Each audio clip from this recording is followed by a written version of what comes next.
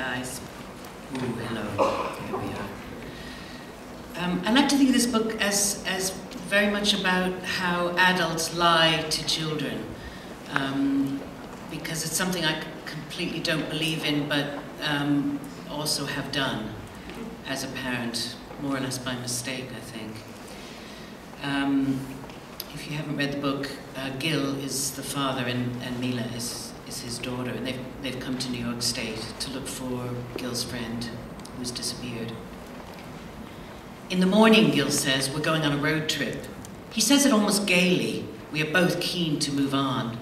There doesn't seem to be enough air in this house, though I don't know how that could be. I'll miss Gabriel. He claps his hands now when he sees me or I call his name, and he snuggles into my shoulder when I pick him up. I like the feel of him, compact and much heavier than he looks, like a bundle. I've never known a baby as a person, and now I can see why people like them. When he looks at me and smiles, I feel chosen. Do you think he knows his name? I ask his mother. Of course, she smiles. He'll miss you when you're gone. Do you think he misses his dad? I look at her. Suzanne's mouth pulls up tighter than ever. Does his dad miss him? That would be my question. I must look a little shocked because she reaches out and touches my elbow. Don't worry, Mila. Everything will work out in the end. She pushes her hair back off her face with a tired gesture, and I think, what end? The end of time? After a minute, I say, do you want Matthew to come back? Suzanne frowns. Yes, of course I want him to come back. She glances at Gabriel, then back at me. How could I not? As answers go, this is not the same as saying, oh my, yes, if only God would send him home tomorrow, I would die happy. It's closer to, do I want him back? Not especially. But if he happened to come home, I'd certainly be happy for Gabriel.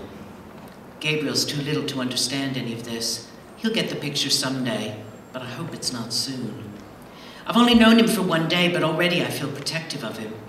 If you could see his big fat smiley face and his little pursed up birdie mouth, you'd feel the same.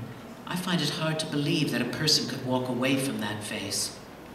Suzanne's phone rings and I carry Gabriel into the living room and put him on the sofa. I prop him up on all sides with pillows, then throw a squashy yellow ball at him, and he flaps at it. Flap, flap, flap.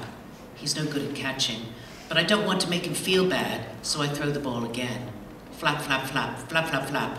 He makes a high squeaking noise like a bat. Gil stands behind me watching. He's very endearing, Gil says. He is, I say. He makes you love him. I throw the ball again and he flips and flaps, but I can see that his face is starting to screw up with frustration. So I jiggle him on my lap and sing him a song and he calms down. I wouldn't leave him, I say. Gil shrugs a little and frowns and doesn't say there's nowt so queer as folk, which is another of his favorite expressions, and probably one he doesn't particularly want to apply to his oldest friend, it being not very flattering. He doesn't look happy. What are the possibilities? I speak quietly because I can hear Suzanne on the phone in the next room. She laughs a little to show that everything's okay, but it doesn't have that effect. I suppose he might have got mixed up in something he shouldn't have, Gil says. Like bad company. What sort of bad company? For an instant, I imagine something like the gas company, only full of villains. Gil shrugs again. Drugs, gambling, smuggling, prostitution, contraband, arms trading, money laundering. My expression makes him laugh. Well, you asked, he said. And no, I don't think Matt is running a prostitution ring. It's not his style. Or at least it never was before. People change. Or something happens so you don't recognize them anymore. It happens. A wave of anxiety chokes me and I think of Catelyn. I know it happens. The possibility that someone I know can all of a sudden change makes me feel sick.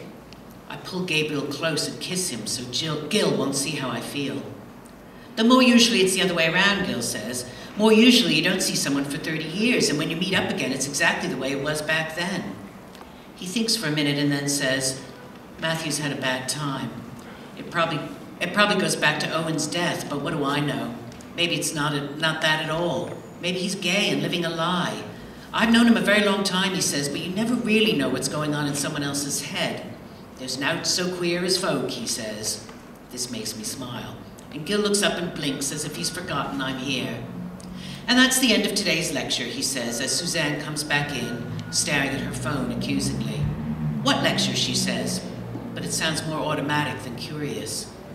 I'm still snuggled up with Gabriel, but when he sees his mum, he begins flapping his hands and making his high-pitched bat noise. Suzanne's phone rings again. She looks at the number, answers it, and her voice changes once more. Let me phone you back, she says, and turns her attention to Gabriel, sweeping him off my lap. Pooh, she says, giving an exaggerated sniff. Smelly boy. And she's off to change his diaper.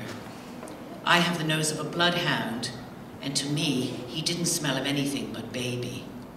Let's hit the road, Dad says. It's getting late.